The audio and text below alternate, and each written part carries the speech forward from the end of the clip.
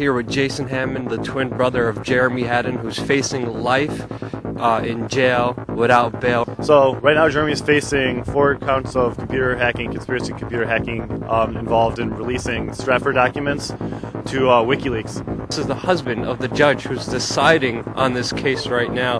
He was one of the victims whose emails and passwords were released, and we're about to await a decision if she's going to recuse herself. The denial of bail was pretty shocking because, you know, the judge said things that he was like more dangerous than murderers, you know, that his powers are so crazy good that he could like hack at an internet cafe credit card numbers if he were allowed on bail. So where can people find out more information and how can we get involved?